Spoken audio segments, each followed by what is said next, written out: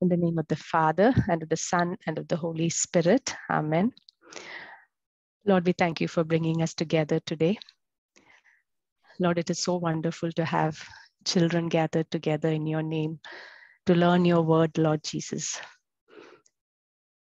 Especially being on a weekend, there are so many other things that they could have been drawn to. Lord, we thank you that you have brought all of us here to listen to what you're going to speak through Aliston. Lord, open our hearts, our minds to receive your word so that it may bring forth harvest in multifold. And may it manifest in our lives the way you want it to be in our lives, Lord Jesus. In Jesus' name we pray. Amen. Over to you, Aliston. Praise the Lord. Praise God. Praise God. Thank you. Praise the Lord. So, we are actually continuing on this series which we were having on the past few days. Praise God. About our faith in response to His grace, the grace faith exchange. Hallelujah. Aliston, your voice is not clear, like yesterday. Is it clear now? Yeah, little better. Okay, now? Yes. Okay, praise God. It's like yesterday. Now is it clear, I'm asking? Yeah, it's clear, Aliston, but it seems a bit distant. Okay, just give me a second then. Let me see. Just give me a second.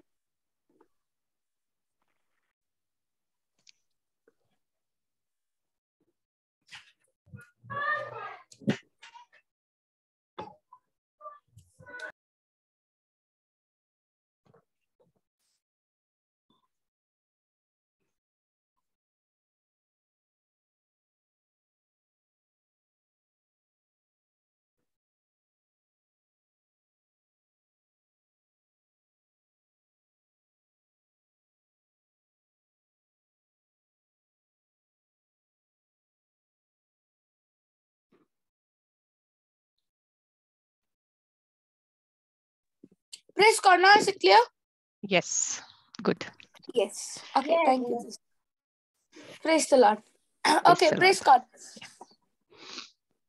So, yesterday and the day before, we were seeing about this grace, faith exchange, where God's grace has made available to us and we are responding to that grace by our faith. Praise God. Hallelujah. So, does anyone remember what we were seeing yesterday? Which scriptures did we see? Seeing about Jairus, the woman of issue of blood. Jairus and the woman with the issue of blood, yes. Correct. About grace. About grace. We saw something else also. God understands the language of faith, and we also need to believe in Him through our faith. Yes, through God the only speaks faith. Yeah. Pardon? God only speaks faith. Yeah, God only speaks faith. Correct. Okay, let's go back to Mark chapter 5.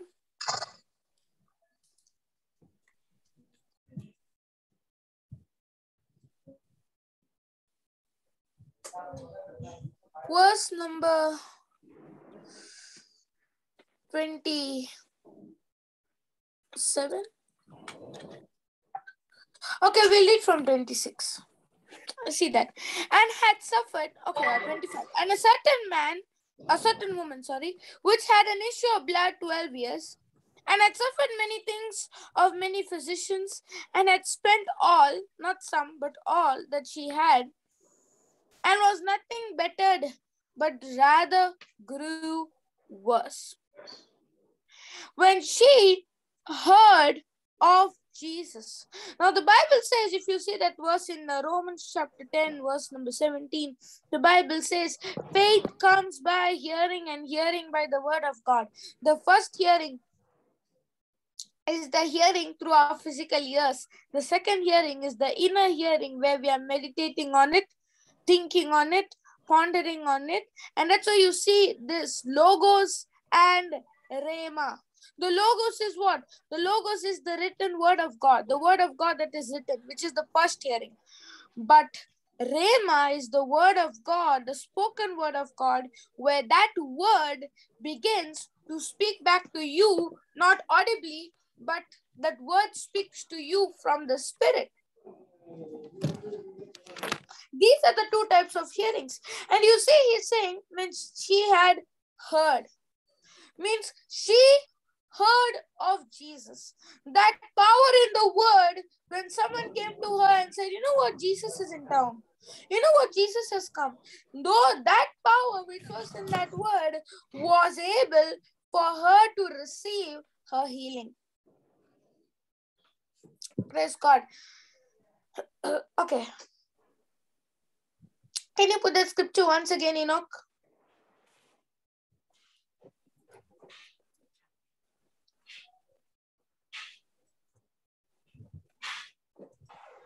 Enoch, are you there? Can you put the scripture? Okay. For she, when she had heard of Jesus, came in the press behind and touched his garment. For she said, if I may touch but his clothes, I shall be whole. And straightway the fountain of her blood was dried up, and she felt in her body that she was healed of that plague. Now the Bible says, this woman had suffered for how many weeks? 12 weeks.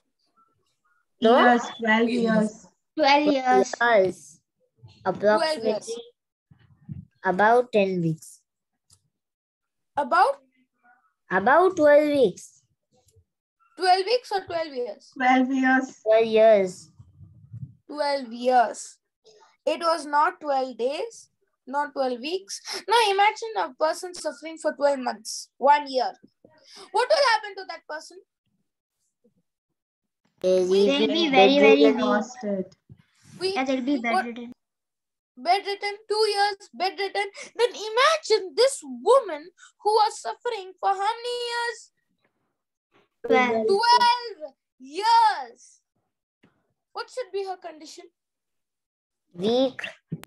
Very Tired. weak and Bedridden, sick. Now, this crowd, the Bible says in verse number 24, it thronged Jesus. I was explaining that yesterday, and I was giving you the example of dominoes, right? Yeah. The game called One dominoes. point or another. Yeah, like that. This people, if A falls on B, then B will fall on C, then C will fall on D, then D will fall on E will fall on F, and they will all fall on Jesus. Okay, and everyone is falling on each other. Why? Because they all want to push in the crowd, shove with themselves in the crowd, and reach to Jesus. Now, this woman who has suffered for 12 years, is there any way she can go through this crowd and come to Jesus? Everyone is pushing. What will happen to this woman? she'll fall. She'll fall and everyone will stample. Stamp her and walk. She'll be the last. Now you see, this woman, she went through the crowd. She touched the hem of his garments. How was that possible? Through faith. Through faith. You know how? Because the Holy Spirit confirmed the word that she was speaking to herself. If I may touch but his clothes, I shall be whole. Those words which she was speaking over and over again, the Holy Spirit confirmed it, and he made the way for her. And that's why she was able to go through the crowd and touch the hem of the garments. And straightway the fountain of her blood was dried up, and she felt in her body that she was healed of that plague. And immediately Jesus, knowing in himself that the virtue had gone out of him, turned him about in the press. In the press means there is so many people that everyone is pressing on him, pushing him. He turned about in the press, in the crowd, and said, "Who touched my clothes?" And the disciples are very smart. They're using their logic and they're saying, "Thou seest the multitude thronging thee, and thou says thou, who touched me?" Isn't that a very good statement? If this crowd is so big, everyone is falling on you, that means everyone is touching your clothes. And then you're asking, "Who touched me?"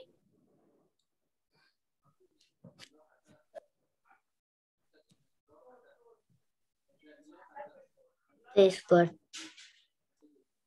Now this word says, "And he looked around about to see her that had done this thing." Now the Bible says Jesus even knew that it was a her, not a him. He knew exactly. He knew that this power was working. And he's looking around to see who had done this thing. But the woman, fearing and trembling, this woman was so much fearful of Jesus. Okay, knowing the punishment that Jesus would give her, came and fell down before him and told him all the truth. Is anyone with me? Is anyone paying attention? Can you read? Or is everyone sleeping? See that. But the woman, fearing and trembling, knowing that Jesus will punish her, came and fell down before Knowing what was done in her. Knowing what was done in her. So this fear is fear, "Oh, what if God punished me? Oh, what if Jesus punished me?" Or is this fear the fear of the Lord, knowing the testimony of what happened to her and coming and testifying in front of this crowd, in front of so many people about what Jesus has done? And she is admitting this in front of whom? Jairus. People, Jesus, Jairus. Now Jairus, being a ruler of the synagogue, if Jairus hears this woman is in a very big risk. Why? Because you see, the people who had the issue of blood, they were not allowed out of the house. And Jairus was a ruler of the synagogue. So if she is going to come out of the house, you know what will happen? If they come out of the house, they're going to be stoned to death.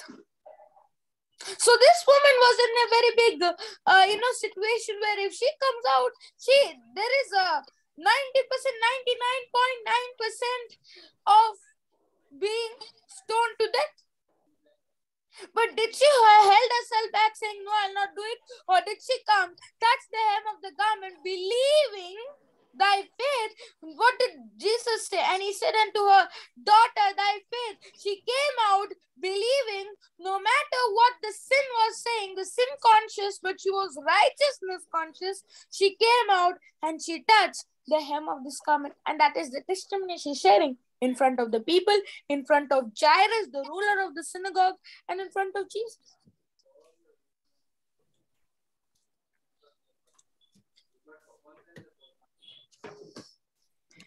And he said unto her, "Daughter, thy faith has made thee whole. Go in peace and be whole of thy plague."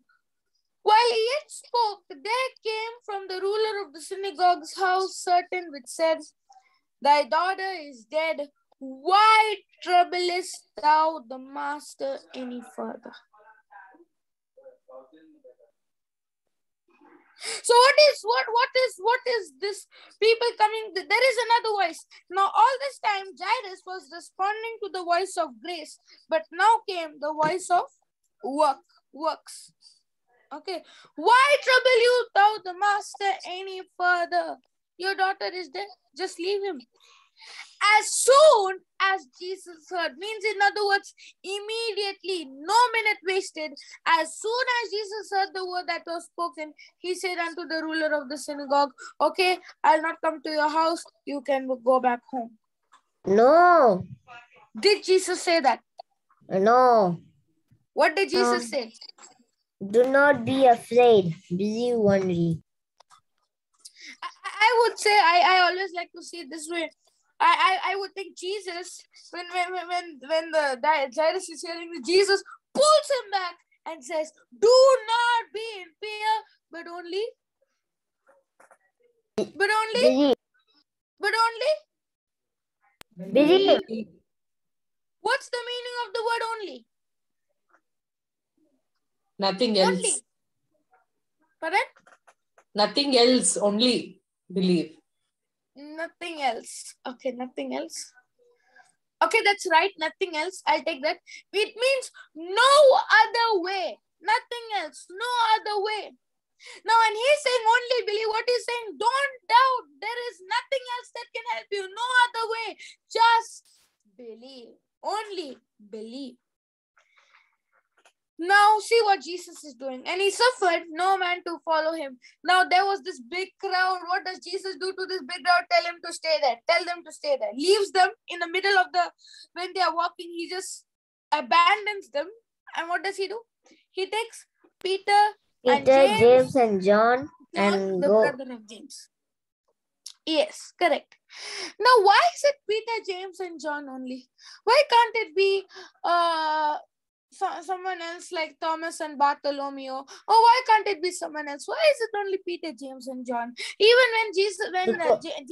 when Peter and John were going to the temple, why was it only Peter and John that helped this layman to be sick? Why was it only Peter, James, and John that saw the transfiguration? Because they were the closest disciples. Yeah, they were the closest disciples, having the closest relationship with Jesus. They did not follow Jesus because the crowd followed, or they did not follow Jesus because Jesus told them to follow when he met them at the first time fishing, but they followed because they were having a close relationship. Okay, and now Peter, James, and John, the brother of James, and he comes to the house of the ruler of the synagogue and sees the tumult, the commotion, in other words, means all people are crying, all are wept, and them that wept and wailed greatly. Come on, if you're in a place and suddenly someone is dead, what will be the first thing? Crying, weeping, wailing, falling. Right? Weeping. Also falling on the body. But falling on the body or the box. Yeah, being all sad, crying, right? Most important thing is crying. But what did Jesus do? When he came, he saw all this, wept, wailing. That's what we will also do, right? Yes. And that's what Jesus saw these people are doing. And when he come in, he said unto them, why make you this means tumult, means commotion, this sound, and weep? The damsel is not dead but sleeps. See, if there is a person lying dead still, eyes closed, no breath in him, no breathing, nothing, just lying down there, extremely still, and someone comes and says, you know what, he's dead, and then someone comes and says, no, he's not dead, he's sleeping, what will be your condition? Can I ask you, surprise. What will be your condition? Pardon? Nice? Surprised. Okay, surprised. What about others? Astonished. What about you, Sister Devi? Astonished. What about you, Sister Devi? How will you feel? Confused. Confused. Okay, what else? Can you speak to me? Any other answers? How will you feel? I think believe the other person. Yeah, we won't believe. Yeah, because we see this guy. Because everybody else is telling she's dead for a long time. Yeah, this person has gone mental, psycho. This person has gone crazy, right? Yeah. And that's what these people also thought. They laughed him to scorn. They were laughing at him. They did not respond to the voice of grace. They responded to the voice of fear. And they laughed him to scorn, but when he had put them all out. So wonderful, right? What does that mean today? If there is someone in the house, you have to put them out of the house, tell them not to live in the house, to go search somewhere else. No. Not if they are not according to the word, tell them to get out of the house. No. So what do you have to do? So what is that representing? Ignore them. Ignore them?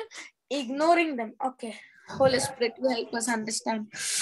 Many people think overcoming tribulations means ignoring tribulation. Let me tell you, if you're going to ignore the tribulation, that is not according to the word of God.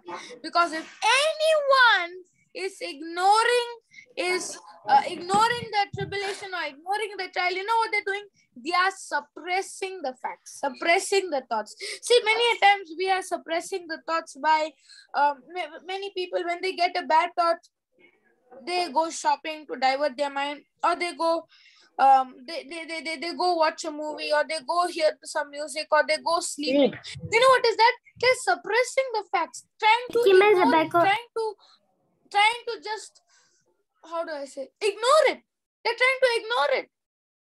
They're trying to make that as if it's not there. But God's word never ever tells us not to treat something like it's not there. The word of God tells us to treat something as if it is there. If there is a sickness, the Bible doesn't say treat that sickness as if there was no sickness, but the Bible says treat that healing as if it is there. Did I confuse you all? Little bit. A little bit. Okay, how else do I say it? Holy Spirit, you help us understand. I'll repeat that once again, okay? A little slowly, okay? See, the Bible doesn't tell us not, let me say it like this. Thank you, Holy Spirit. The Bible tells us not about what we shouldn't focus on, but the Bible tells us what we should focus on. Have you noticed that? The Bible says resist the devil, then submit to God, and then the devil will flee from you, right? Yes. Yes. No, submit to God first and then resist the First devil. submit to God and then resist the devil. So the Bible never tells you to do. See, I'll say it in even in an easier way. The Bible doesn't tell you what not to do, but the Bible tells you what to do. The Bible doesn't tell you. There is a scripture saying, walk in the Spirit and you shall not fulfill the lust of the flesh. Galatians 5:16. Many people take it like this. You shall not fulfill the lust of the flesh, then you walk in the Spirit. When I stop alcohol, then I can walk in the Spirit. When I stop playing games, then I can walk in the Spirit. I remember on that first day when Sister Josephine came, when Sister Josephine asked, how many of you are playing games? Every hand was raised. Every hand was raised. Every single hand was raised. But the same people, after a week or so, when Sister Josephine asked, she never said to anyone, stop playing games, stop watching this, stop watching that. She never said it. She asked you a week later, how many of you are playing games? Not even a single hand was raised. Because you, in that week, we understood what to do, not what. No, when Sister Josephine was explaining, she never went and said you should not do this, you should not watch cartoons, you should not play games. I don't remember there is any teaching that Sister Josephine has said that.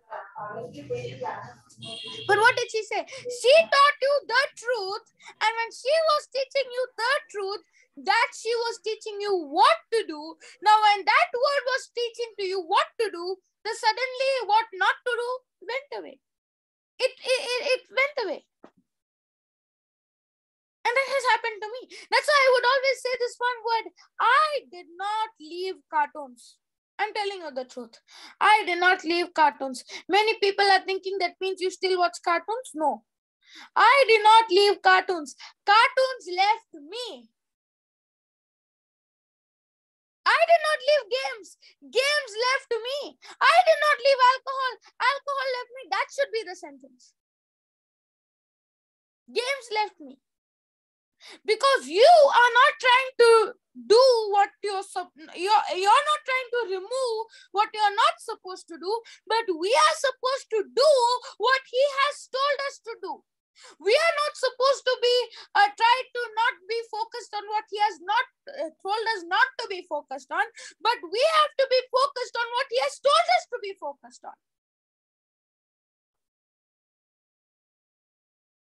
So now did you get it?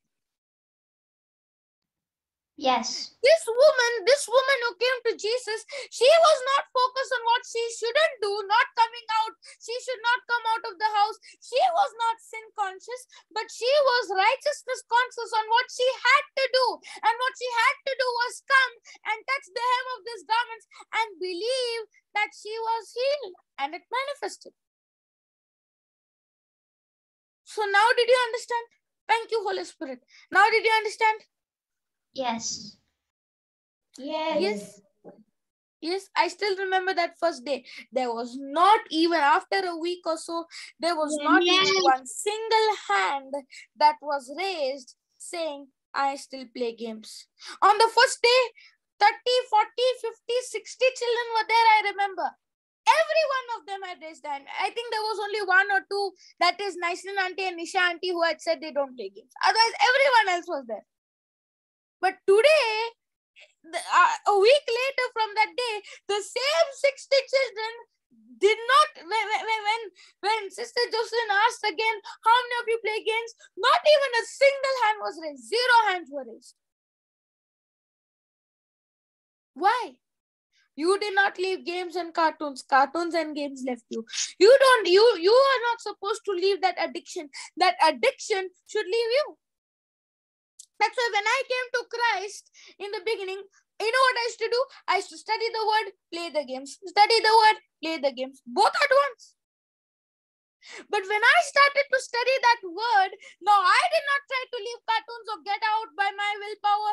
From today onwards, I'm not going to play it. From today onwards, I'm not going to play it. The more you're going to say that, the more you're going to find you're going to play it. But instead, I was focused on what I have to do, that is study the word. Then everything else left. The cartoons left.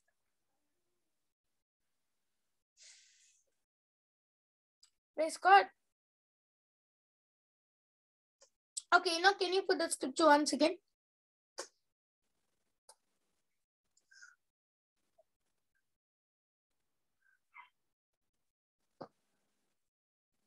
Now is it clear? Raise your hands if you understood that. Because first I remember most of you were confused. Okay, good. Hallelujah. That's how many people now? Only 5. So others do not understand? Okay, 5, 6, 7. Out of 15, 8 of them, or should I say 6 of them did not understand?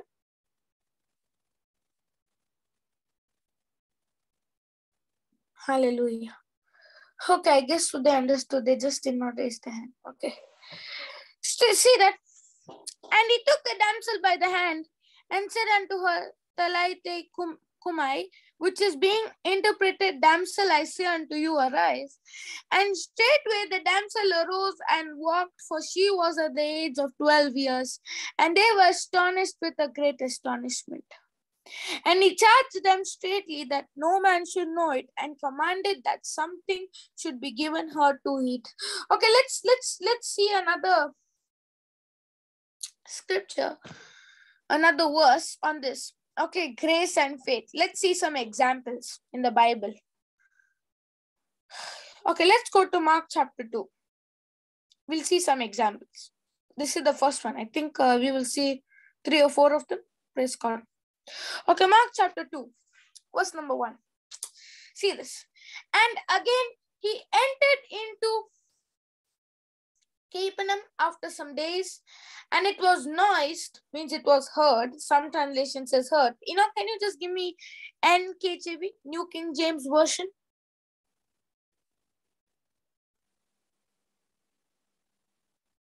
And again he entered Capernaum after some days, and it was heard that he was in the house. Immediately many gathered together, so that there was no longer room to receive them, not even near the door. And he preached the word to them. Then they came to him, bringing a paralytic who was carried by 4 men. And when they could not come near him because of the crowd, they uncovered the roof where he was. So when they had broken through, they left down the bed on which the paralytic was lying. Now, We don't have a lot of backstory on this paralytic man. But this is how I like to see it, and this is how I understand it. Now, these people, this man, when he is having, like, he's treating these other 4 men like servants. Go bring me this, go bring me that. When first few days, the person is kind. The one who is telling others to do this is kind. But then what happens? Then the thinking comes. Then the people who are doing it, they start saying this man is doing it on purpose now, right? Doesn't that happen? If they're too settled in their sickness and things like that, they are relying completely on others. And it's like this, where this paralytic is saying to his 4 men, oh, I just noticed you were in the kitchen. Could you just bring me some food? I'm hungry. I'm paralyzed, so I would get it, but I'm paralyzed, so I can't do anything about it. So can you get it? And things like that, right? Doesn't that happen? Correct? We get too, wrapped up in the situation. Okay, and that's how I like to see it. And now they're doing everything for him and everything out of guilt and doing it for him. And now they come to know that Jesus is in town, and they all gather in another room. There is no scripture for this, but this is how I like to see it. They gather in another room and they say, I don't know, but I'm tired of this. I'm no longer on bath duty anymore. I am no longer on feeding him anymore. I'm no longer on massaging his back anymore. And are you tired of this? And they all start talking and say, if Jesus is really who they say he is, then we'll go. And they take this paralytic man and they go to Jesus. And the paralytic man is saying, where we are going. And the 4 of them say, shut up, we're going to see Jesus. And off they go to Jesus. And what happens? Big commotion is there. People are there. No even place at the door. Now what the paralytic will say, oh, Jesus is not there. Now what should we do? Maybe next time. Now let's go back home. Right? And the 4 men are saying, no, we are not going back home. You are going on your feet back home.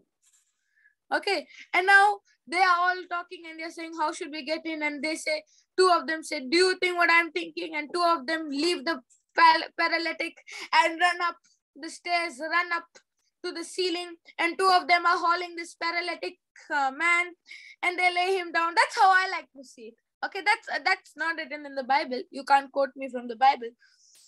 But I like to see it that way. And the Bible says it, they lowered him.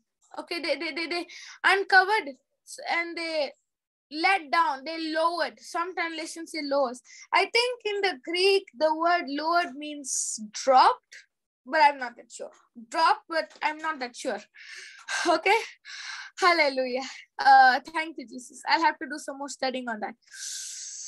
Now,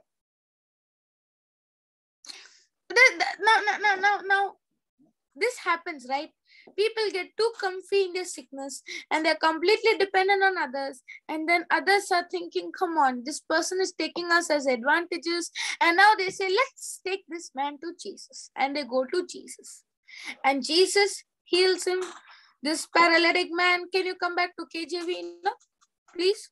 You're trying to search for the scripture that's saying lower? Yeah. Yeah, okay then. We'll see it and compare. I'll show them. Just put in compare. 4th verse. They let down. They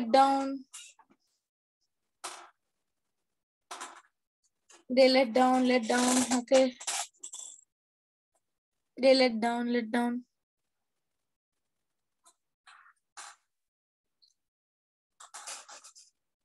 The lowered, ARV says lowered. ARV, do you see that? But they could not get the man inside to Jesus because the house was so full of people. So they went to the roof above Jesus and made a hole in it. Then they lowered the mat with the paralyzed man on it. Praise God. Now, thank you, Jesus. Now, you see this. Okay, this Jairus, where did Jairus find himself? At the feet of Jesus. Where did the woman find herself? At the feet of Jesus. Where did this paralytic man find himself? In the same place, in the foot of Jesus. They found themselves in the same place. And that's why today when I'm living my life on this earth, am I finding myself in the name of, in the feet of Jesus? You know what's the feet of Jesus today? Am I finding myself in a place where I am able to give him honor? Am I finding myself in a place where I can give them praise? That's the question. Am I in a place where I am giving honor, glory to God, not because of my strength, but because of his grace? That's the question. That's the question.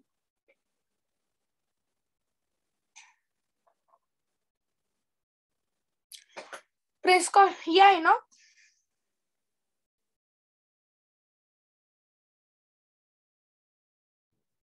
It was the old one. Praise God. Okay.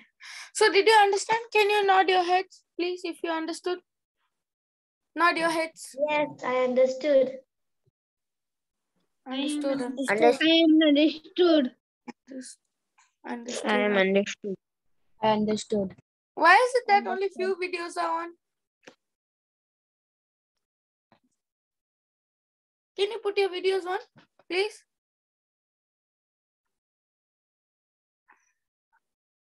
Praise God. Okay, good. Thank you, Jesus. So, did you understand? Are there any questions on this? Praise God. No. This is very important. Am I right? I don't know whether you felt like it, but for me, this is very important, right? Yes. Yes. Why Very I'm saying interesting also. praise God. Why I'm saying it's very important is because this is explaining. You see that Ephesians 2:8. I many times read it, Ephesians 2:8, as a way of explaining the way to receive my blessing. By grace, you received it through your faith. But that's not the way we are supposed to see that. For by grace you are saved through faith. You know what that should become? That should become a lifestyle where we are just responding to his grace. It should become a lifestyle. Lifestyle. Hallelujah. So did you understand? Are there any questions? Anything you like to ask? You can ask now. Praise God. Okay, we'll write down. Understood. Yeah, you can write down. My faith. I am understood. Yeah, write down now. Let's write down. My faith.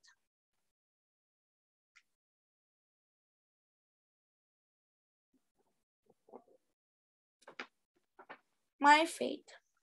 In response to his grace.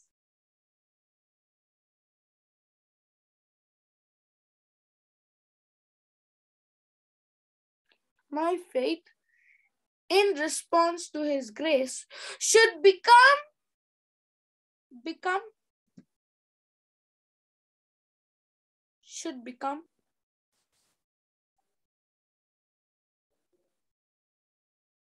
Can you repeat the whole thing? Pardon? Can you repeat the whole thing again? Okay, my faith in response to his grace, it's in the chat, should become not only the way to receive my manifestation, not only the way to receive my manifestation,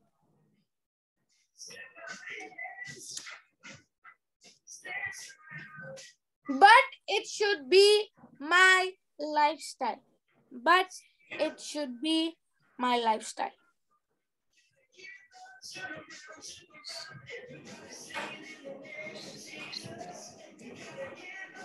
Enoch, I'll just mute you. I can't mute. Praise God. Okay, he's muted. Okay. Thank you, Jesus.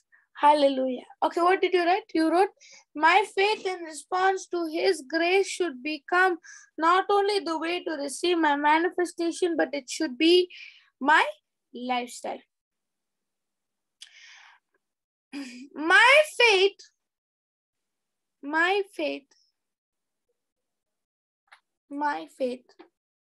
Let's write the meaning of the word my faith. My faith means God's faith put in me.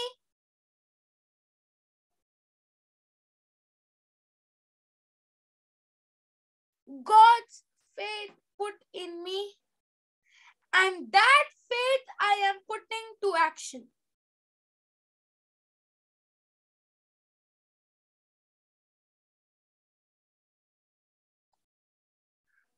And that faith I am putting to action.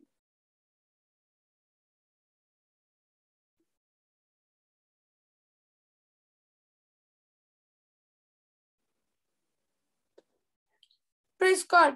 So did you understand? Yes.